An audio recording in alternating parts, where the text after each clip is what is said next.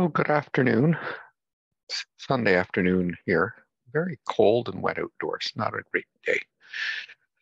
And this isn't from today when walking Dora. It's from a couple days ago. We were um, a favorite spot where we like to walk. It's all called Fleming Park after Sir Sanford Fleming. But there's Frog Pond, which is where the squirrels generally are.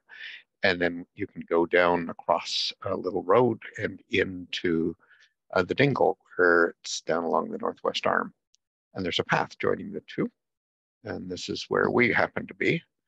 And there's one of the squirrels that makes Dora's day by going for a walk. So let's get going today. So our last test is coming up on Friday. Uh, should be better than previous ones. At least that's been the case in the past. It'll cover probability and uh, stuff we did last week. There's probably more, instead of it being half and half on chapters 9 and 10, there's probably a bit more on chapter 9, a little less on chapter 10. And a lot of it simple probability, some of it like you did at the end of assignment 4. So the last assignment, I'm going to try to get that up as soon as I can. And I'm going to try to keep it short so that as soon as you finish that assignment, that's when classes end and you're into final exams. So you've got a lot of other things on your plate. We've got a quiz coming up on Saturday, and then a final quiz the week after that. We're almost finished. Um, the course feedback survey. So remember, there's two things on the go. There's a feedback survey and of course evaluations. I'll speak that in a second. With the feedback survey, I tried to provoke you by asking, should we have a final exam in the course? I haven't looked at the responses, but we went from 20 to 80 in a matter of just a couple days. So that's a great improvement in the response rate, but we've got over 400 in the course. So I would like to get more responses than that, especially from those of you that are doing this course online. Um, the other is starting Monday, tomorrow, the university course evaluations are going to start, and you're going to get them for all of your courses. They're accessed through Brightspace. I'm not sure exactly how the link is, but it's using the same survey tool that I use, Qualtrics. So you can do it on your phone and that type of thing. Uh, that normally my response rate has been almost zero. I get at least one response, but never more than 3 out of a class. Your class, it's about 60 students, but if I get 3, that would be a lot. I would ask that you please fill it out as well, just so we've got something on record that with my class on campus, I got to have them do it in class, get them pull their phones out and do it. And we'll spend 20 minutes doing that.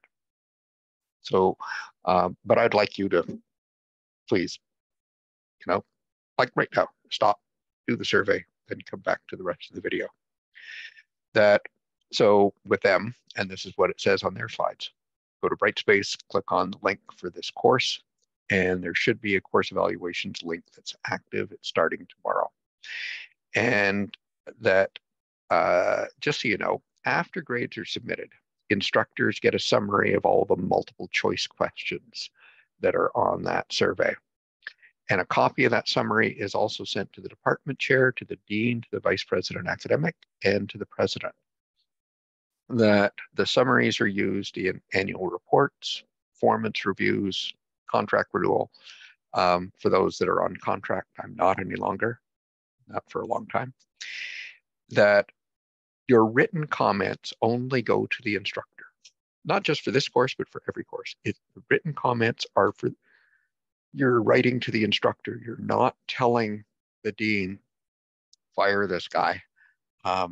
That so any nice things the instructor gets, any nasty things the instructor gets, but nobody else gets to see them. Okay?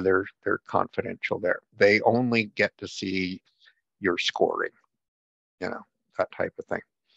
Um, they uh, uh, The other instructors that are teaching this course are all new, and they would definitely benefit by getting feedback because they're going to need that for develop their career and everything else. Old guy like me doesn't really make a difference one way or the other, though nice things are always nice to see, and suggestions are always nice to see. That I follow a lot of the suggestions that are there. That's how this course came to be. So in the face-to-face one, I'm going to go through a few practice questions that and I'll go through a few more for Wednesday's class. So I'm splitting it over 2 classes. So a decision tree. This is an old test question. Is a probability tree with decisions at the end of the branches. Is a picture of how Bayes' rule works.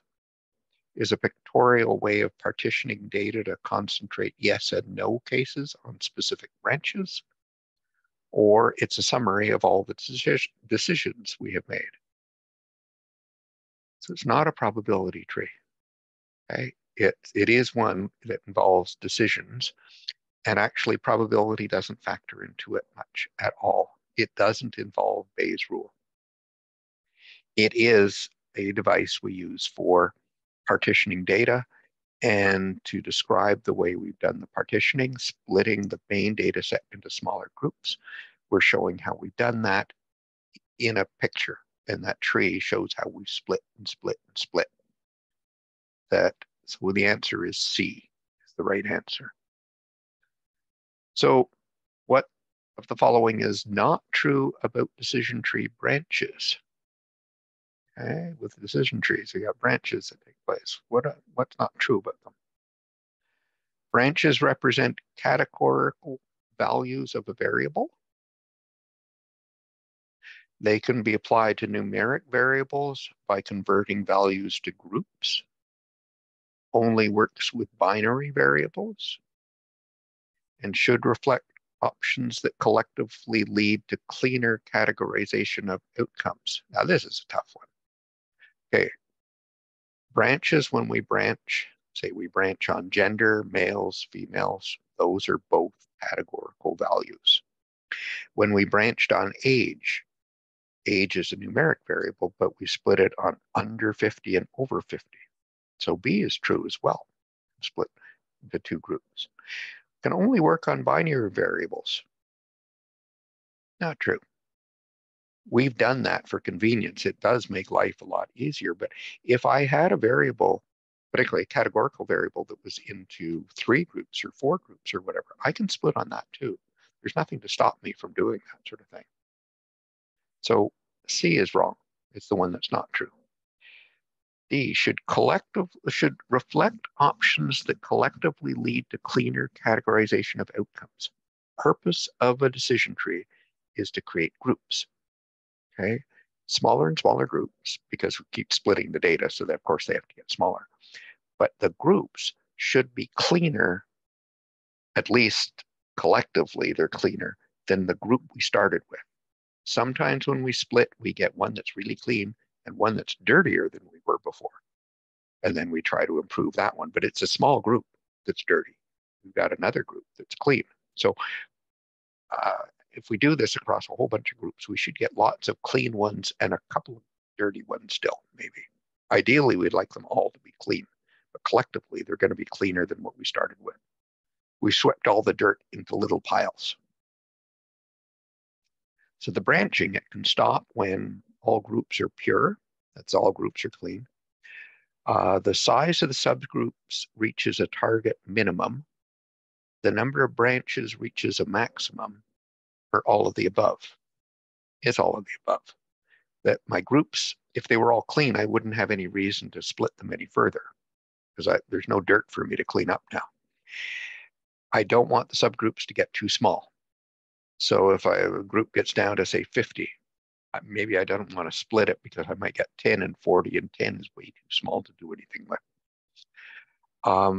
Number of branches reaches a maximum. I don't want a tree that goes through 50 levels of branches because my decision rule will be if this, and if this, and if this, and if this, 50 times over.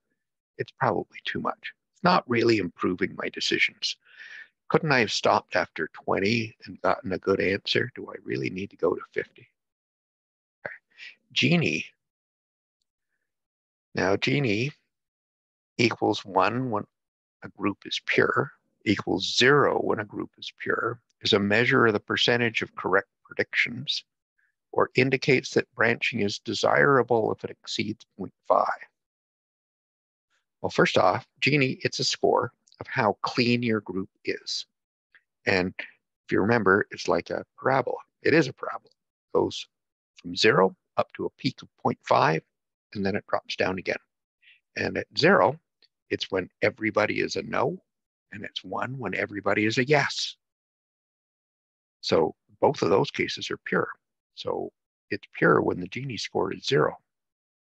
So B is right. Never gets up to 1. Highest value is 0.5. And it says it's desirable if it exceeds 0.5. It should never exceed 0.5. It's desirable when the Gini score is lower than it was before. Okay, that if you're going from a dirty thing with a Gini of 0.4 to a cleaner group that has a Gini of 0.3, then that's a good thing. And branching is a good idea. So if the Gini scores are decreasing, then we branch. And no, it doesn't measure how many correct predictions we've made. So anyway, we'll try a few on naive Bayes on Wednesday. Anyway, the last, well, almost the last phase before implementation, deployment, is evaluation. And evaluating this whole process you've gone through. You've gone from business understanding, data preparation, you've done some modeling and all that sort of thing. And you're trying to find out, are you there yet? Have you done what you set out to do and done it properly? So every project you do, whether it be a data mining project or any other sort, should have evaluation. And it should be evaluated both continuously as you're going through it and at strategic stages. That the generally, if you're doing a big project, like a construction project, for example, you're trying to evaluate whether or not the project is on time and on budget, and it's consistent with what the original plan was. Construction projects are nice that way, and we have good tools for them generally of estimating where should we be at each stage along the way, because it's very predictable generally, though this year with supply chain problems, it's become less certain of getting key materials, or we've had labor shortages that have disrupted a lot of construction projects. But normally with a construction project, we can map out where we should be at different stages in the project and how much money we should have spent, how much labor we should have used, and the cost of materials and that type of thing. And so those ones are really nice for going and evaluating where do you stand on the project. Projects that are less familiar, like IT implementations, they're trickier about the on time, on budget stuff. That generally, the bigger, more complex the project is, the harder it is to do that evaluation. Data mining projects, you should have laid out a project plan of how you were going to do it and what you should have had done at different stages. And frequently with projects, we do have certain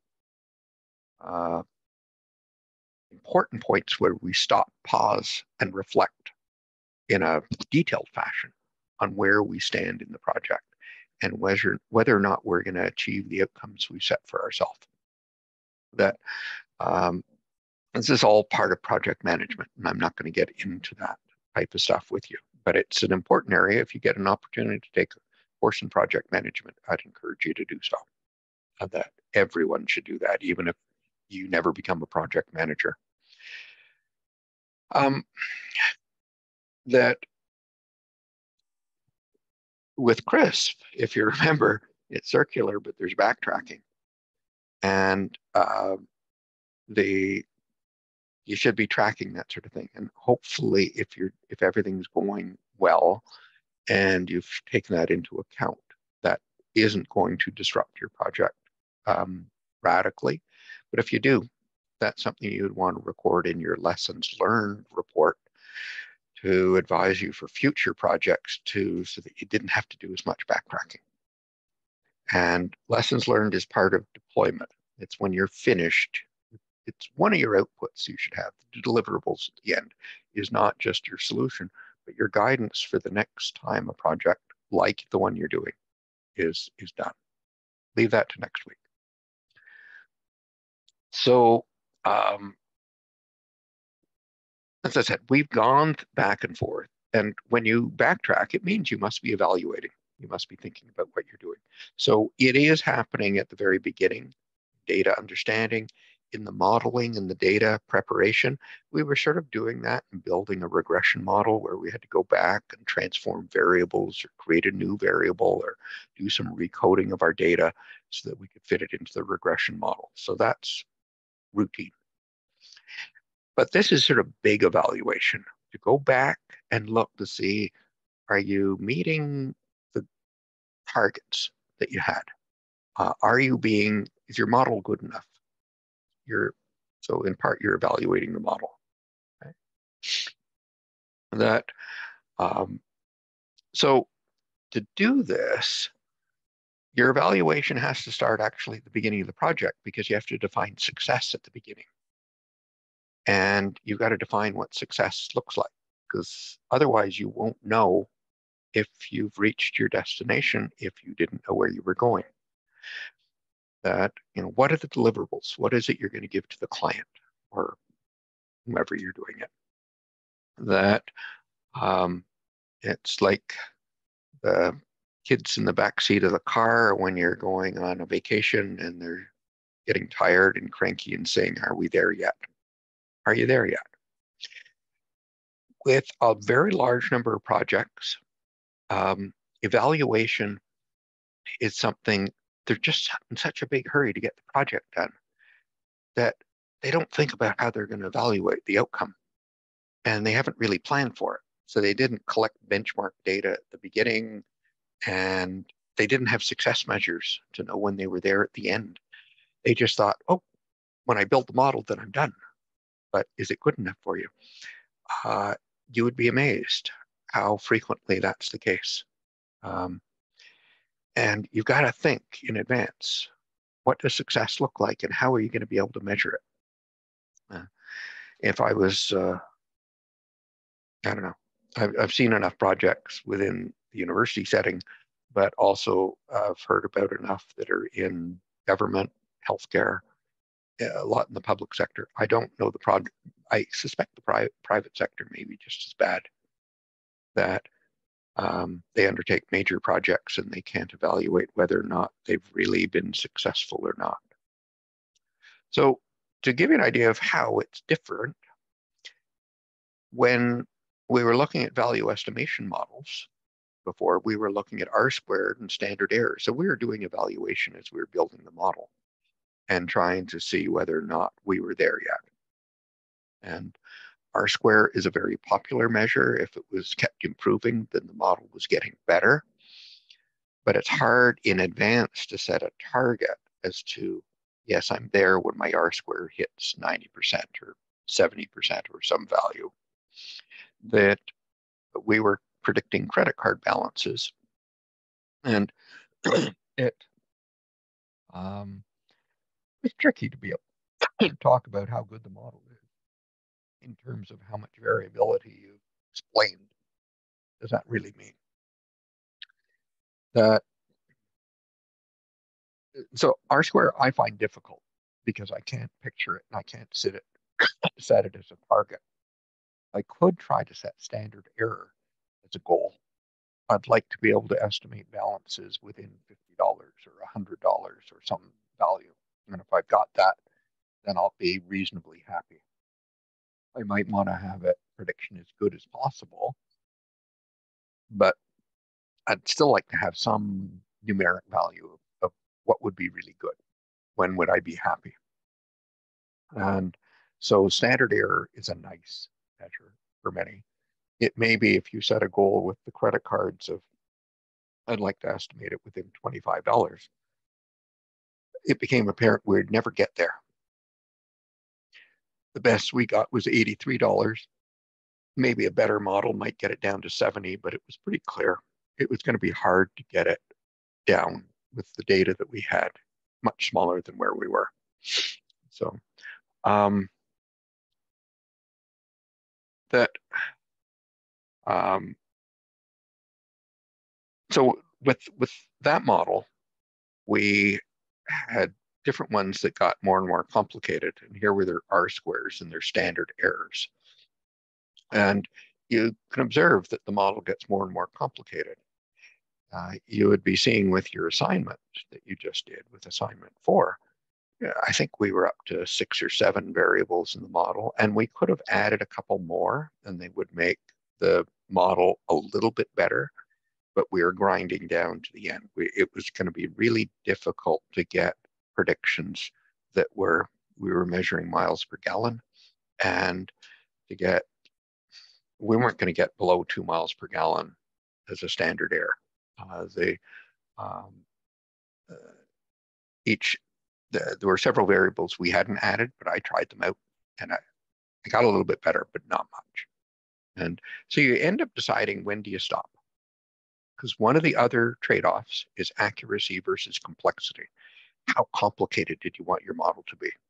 So would you like a model that's got 15 variables in it or 6 variables in it? If the 15 variable model isn't that much better, why not stick with 6? Try to keep it simple. That's a subjective trade-off you've got to make. And maybe you don't make that decision till close to the end. And maybe as you're building the model, you might give management, here are different models you could use, and here's the trade-offs with them. Someone's going to have to use the model. Maybe it's a black box, it's a computer that does all those sorts of things, and you don't care how many variables are there. It's up to you. Okay. Final evaluation is the client's, not yours.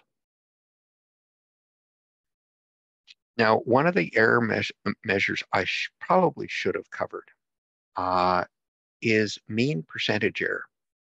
And it's like R square, a generic measure. So if I wanted to, instead of talking about how much of the variation I've explained, on average, how far off from my predictions, and measured that in percentages. So I don't have to worry about the units. Am I measuring dollars or how many cases of a product, or how many tons of goods I produced, or something of that nature? That maybe getting predictions that are plus or minus 2%, plus or minus 10%, 30%, depending upon the industry. It varies that way. With years ago, when I used to predict enrollments for revenue purposes for the university, getting it within 2% was viewed as being really, really good. But 2% added up to $1 million. That's a lot of money. That you ended up with $1 million shortfall or $1 million surplus. That was a big deal. But that was what 2% represented. In other instances, in retail, getting a prediction that's within 20 or 30% may be seen as being relatively good, because it's really difficult coming into the Christmas season and that big sales season as to how many units you're going to sell. And next year you'll be selling a different version. So it's not like you just carry it forward. You sell off your excess. That's why all the big sales you'll see is because it's a seasonal product. And often we can't predict closer than 20 to 30%. That would be seen as good. It varies as to what is precise. Okay. And I mentioned last time about overfitting. You've got to be careful with your model that whether or not the predictions that are coming out of it are valid. Are they correct? Because you fit it to a training set of data. So it's like building something in the lab, and you take it out of the lab. Is it still going to work in the real world? And it's one of the problems we run into, is that we overfit our models. That the labs are On the training data we've used to build the model, the performance is always better than what you'll see in practice. So how do you deal with that? That I made mention last time about what it looks like, but this overfitting, I'm not going to go through that again. What we do about it is to have two data sets. Take your original data set of, say, 1,000 observations and set aside 200 observations for testing later. Build your model on 800. 800 hopefully is enough. And having that extra 200 isn't going to make your model that much better during the training period. Build it on the 800 and have that 200 set aside. And now go and apply the model on the 200 and see how it behaves. You'll find it behaves a little, not as well as on the training data set, but hopefully it should be very similar. If it's a lot worse, then you've had a problem of overfitting. You've trained your model too much on the data. If it's a good model, it should perform almost as good on that test data set that you've used for evaluation. You got to make sure it's an appropriate data set to use. If it was time series data and it was looking at what's happened over 800 days, over 2.5 years or something, and you used, the first, you've got 1,000 observations. You got 3 years of data, and you've taken 2.5 years of data to train it, and the last half year to apply it. Okay, you're using the past to predict the future. That might actually work. But if you took a random sample across the 1,000 days of 800, so a little bit from the beginning, the middle, the end, it actually won't work as well in the future. You'll test it on those 200, but they're 200 in the middle. And with time series data, no, that's not fair because you've seen observations earlier and later than that one that you've got in your training data. There's a lot of work that goes into picking the right holdout sample value. It's beyond the scope of what we're doing, but as I said, we can do it and we can get a good insight on what the future will look like. They should warn you that, why is it always better on the training data set? Remember, we minimize the errors. So we use least squares. It minimize the mean squared error. And so it's the best we could possibly do on the training data. And so on any other data set, it's going to not perform quite as well because it's not been optimized to it. The other warning is it has to do with the future. And we've seen, we thought it was challenging predicting the future as we went through COVID. And then Russia invaded Ukraine, and that disrupted everything in terms of the world economy further. So that supply chains that were problematic during COVID became even worse after the invasion of Ukraine, changing oil prices, just everything messed up. These future events may happen and disrupt your model so that what looked like a great model, now you're going to have to start all over again until your environment stabilizes again and you can retune your model to fit the new environment. We're having trouble still doing that for a lot of things because of we're trying to find our way now that we're into a new future. Now, classification models, we've alluded to how do we do that, but it's quite different. Okay? In classification, you're right or you're wrong. That we're going to look at classification where we're only into two groups, and still our classification into the two groups are either correct or incorrect. If you're classifying things into three groups, still your classification is right or wrong, but it may look a little different. So if we were looking at a customer renewing their car insurance, we're going to make a prediction that a customer is going to renew or they're not going to renew. And the truth is they're either going to renew or not renew. But truth and prediction are different things. And we can summarize those outcomes in what we call a confusion matrix. Okay, so we've got on the top the truth that they renewed their insurance or they did not renew their insurance. And the rows represent our predictions. Did we predict that they're going to renew, or did we predict they're not going to renew? And we'll get some correct predictions. We're going to predict they renew and they actually did. Good stuff. Or that we're going to predict they're not going to renew and they didn't renew. That's again a correct prediction. I've called them positives and negatives. This is some of the jargon that you'll encounter. And so we've categorized one outcome as being a positive outcome and one outcome as being a negative outcome. Okay, I've said renewing their insurance is positive, not renewing is negative. Those are arbitrary. You can flip it the other way around.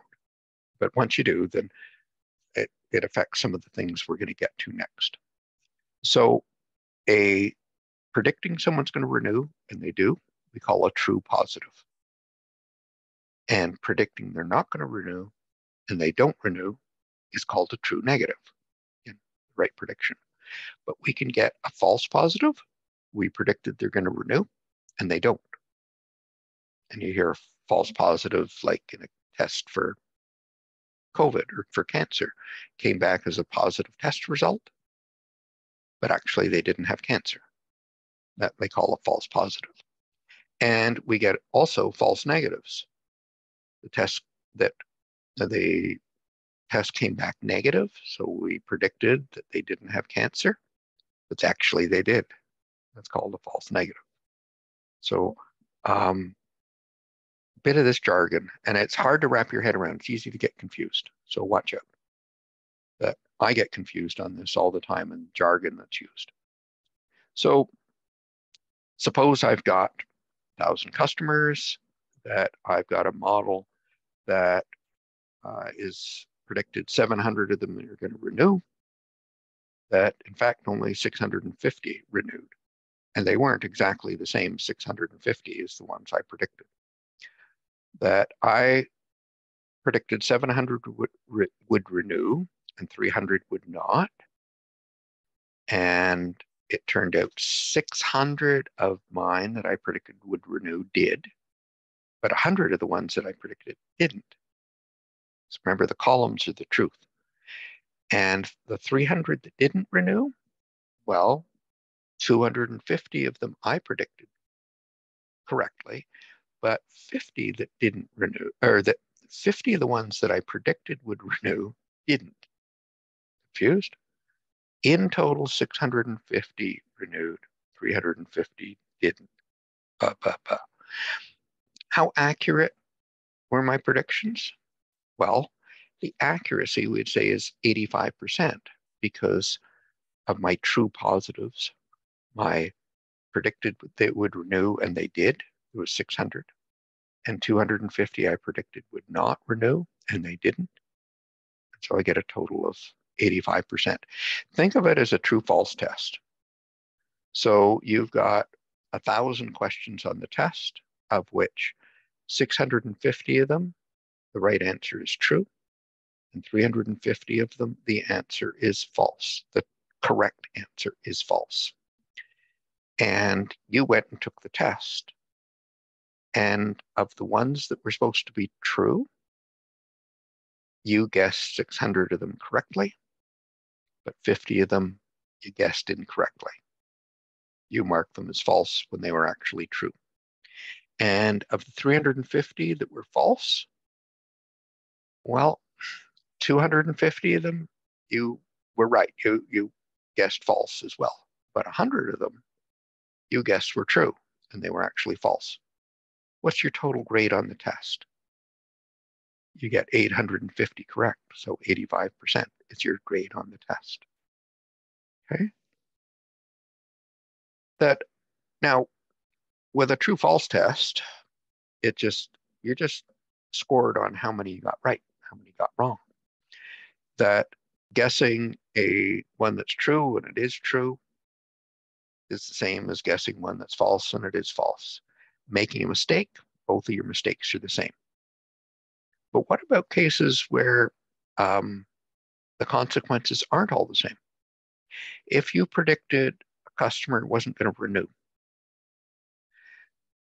and so you didn't do anything with them, that I've lost that customer. Should you have? That would you have done something to try to entice them? Would you make some sort of offer to them? And if they did renew, that maybe you were able to change their behavior. What are the consequences? Is there a payoff? Is there a loss? If you incorrectly assumed a customer is going to renew their insurance, you thought, oh, this one's safe. I don't need to worry about them. And they changed their mind. Maybe you should have done something to help change their mind. Was there a consequence to that? That when we're looking at accuracy, we treat everything as being the same. Any mistake we make, anything that we get correct is the same. But that's not always the case. Some of the things we make money, some we lose money. So maybe we want to look at it in a different fashion. So let's look at all of the positives, all the people that are going to renew their insurance. Okay? There were 650 were going to renew their insurance. How many of them did you get correct? So of the renewals, how many did you predict correctly? Well, you predicted 600 of them, so 92% you predicted correctly. So you got it's the number of true positives you've got, the number of correct positive predictions, that's true positives, divided by the number of positives, the number that renewed in this case. So it's the same as a probability statement. Probability predict would renew, given that these ones will renew. Okay? Out of all those that renewed, what proportion did you pick correctly? So it looks like we got most of the renewals. We got 92% of them. That sounded pretty good. What about those that didn't renew? Did I predict them quite well? It's called specificity. I have trouble pronouncing that. So of all those that didn't renew, the 350 that didn't renew, did you identify them all correctly? No. I only identified 250 of them. 100 of them I missed. I thought they were going to renew and I didn't do anything about them. Okay. These ones were maybe once opportunities lost. So these are of all of the negatives. So I'm going to look at the number of true negatives divided by the number of negatives. Among all those that are negative, that stuff that's over here on the right, among all of those ones, how many did you predict correctly? Among all those that didn't renew, how many did you identify? 71%. Not very good. I missed almost 30%, 29% of them. So I'm not doing very good with that group, whereas I did very well with the other one. So we're better at predicting renewals than non-renewals. We're always better at one than the other. We're always better at predicting one outcome than the other outcome. And the accuracy is a number that's in between the two. The 85% is sort of an average of these two. Which one is sort of the best one to use? And is 85% really that good? That you may need a benchmark to evaluate that. So even if you're focusing just on accuracy, is 65% high level of accuracy? It's 85%. Well, if you had no model at all, okay, you didn't know anything about the customer, so I couldn't build a model. From historical data, 650 out of 1,000 customers renew their insurance. So if you picked a random customer, are they going to renew? I guess would be yes, because 65% of them do. Okay? 65% of them renew, so I will guess everybody's going to renew. I have no way to identify who might not. So that's my model. I'm going to predict everybody's going to renew. Now, so what happens here? All 1,000 I think are going to renew. And of course, I get a catch. All 650 that do. And I'm going to miss everybody that doesn't renew because I predicted everybody would renew. Does that make any sense? So it's a funny looking confusion matrix because it's just, I predicted everybody will renew. So not renew, it's all zeros. So my accuracy is 65%. 650 out of 1,000 I got right. My sensitivity of those that renew, how many of them did I capture? Out of the 650, I got every one of them. So it's perfect. But my specificity of those that didn't renew, how many of them did I catch? None of them. 0 out of 350. So my accuracy is 65, but sensitivity, how good am I with those that renew? Perfect, 100%. Specificity, those that don't renew, I'm awful. It's 0. So when evaluating is 85% good, I've got to have some benchmark. And that it isn't quite flipping a coin. It isn't 50-50 because more of them renew than don't. It's 65% is your baseline. I've got to do at least 65%. That's better than nothing. Okay? Accuracy with this last one hides the big imbalance between sensitivity and specificity. I said that accuracy is in a sense an average, but it really doesn't give you a sense of what you're averaging, how far you are on the upside and on the downside. Here's another one. What if I'm looking at, in particular, looking at my mistakes, and particularly when looking for something that's uncommon?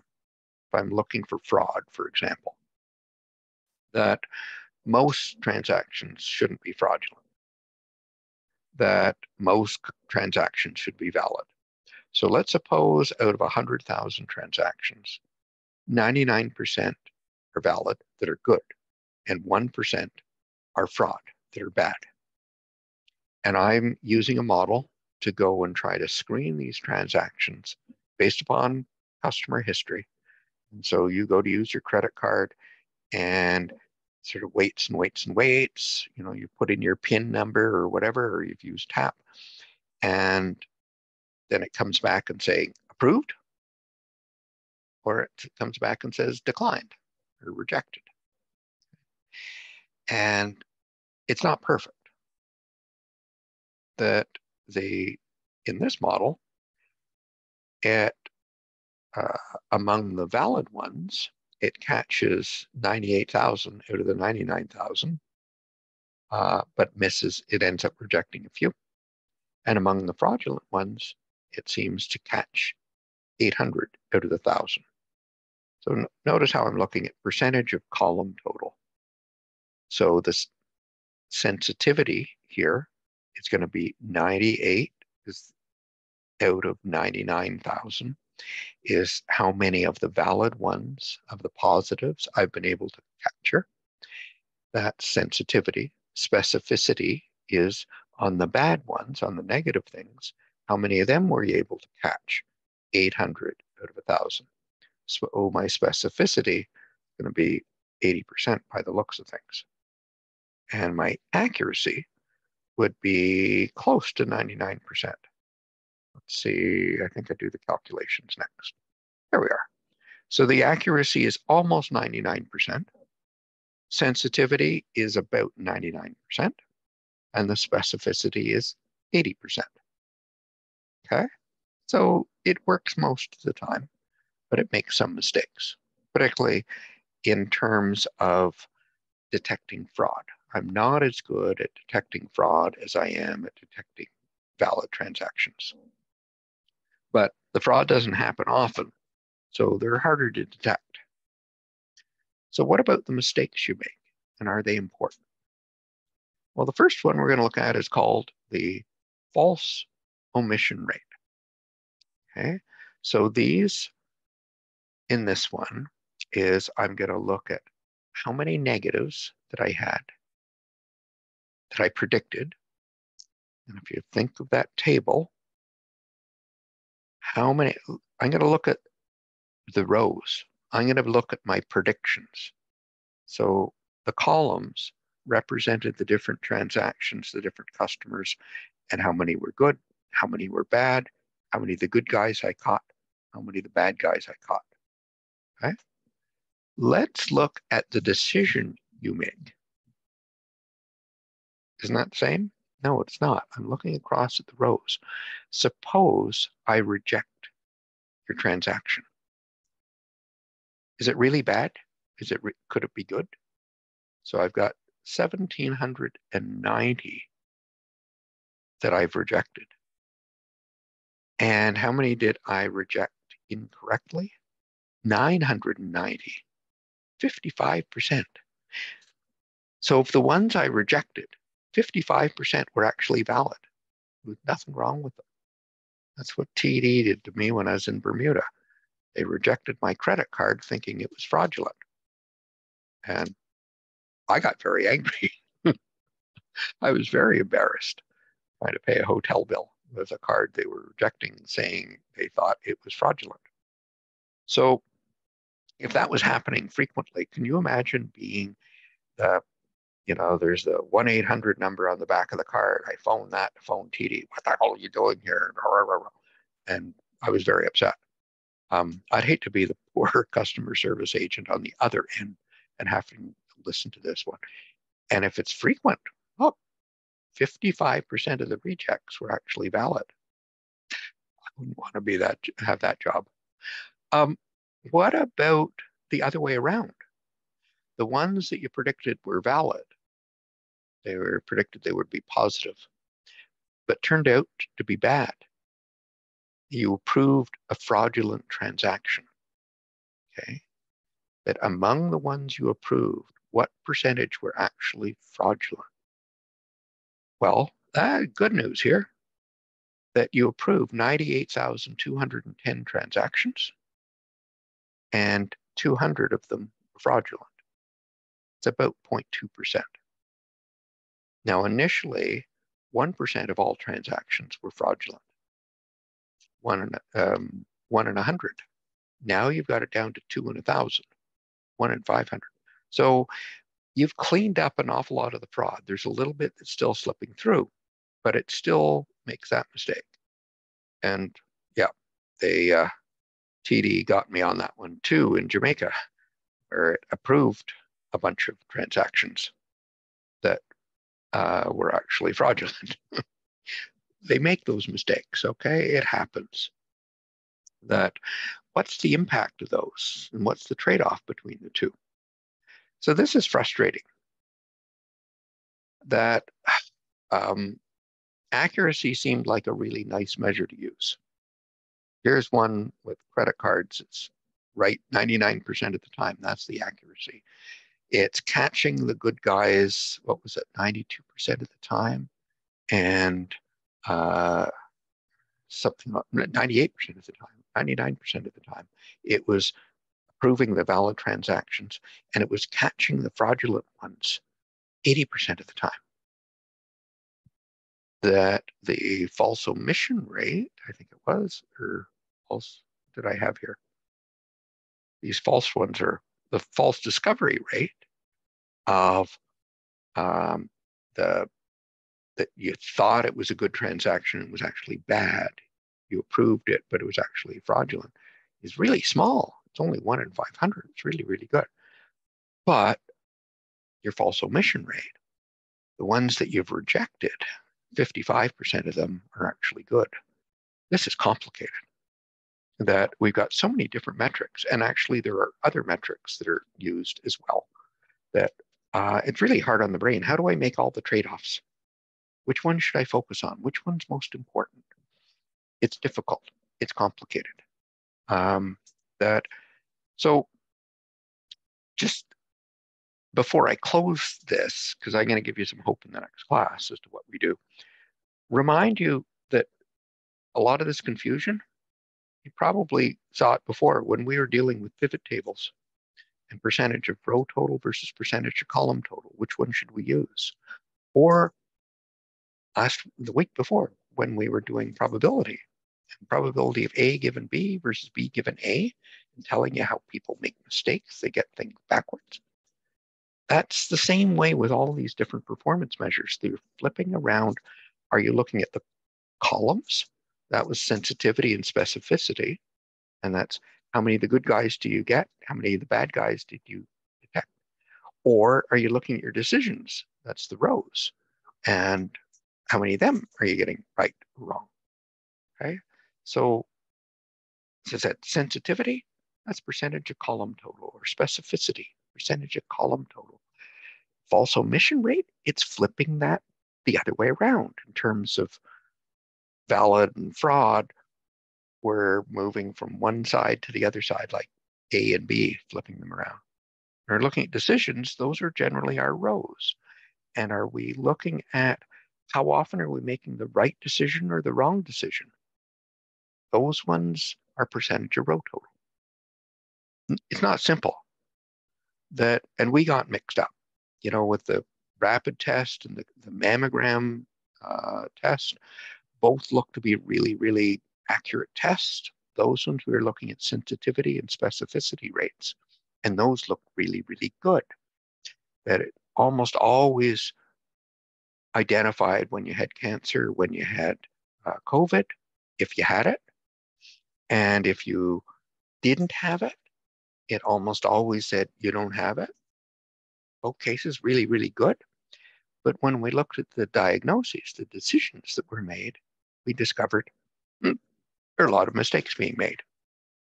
That it's flipping these around. And if you get confused, you're not alone. A lot of good company. You got to keep working at it. It's my only thing I can advise on that. It's you have to think carefully. Don't jump to conclusions. Do the questions slowly, or when you're given probabilities, that try to recognize, is this a conditional probability? And if it is, then think about how many of this are that, or what's being measured here. Be cautious. Don't jump to conclusions. So to get around all of this stuff, well, actually, there is a way. If it's a repetitive decision, then there's some real hope that's there. That when we're not looking at one credit card customer, we're looking at millions of transactions every day. And we're making decisions. Don't obsess over the individual. Maybe we should look on average. How are we doing? And maybe there's a different way we can approach this. That's for next class. That's it. We're at an end. So I've got to turn you off.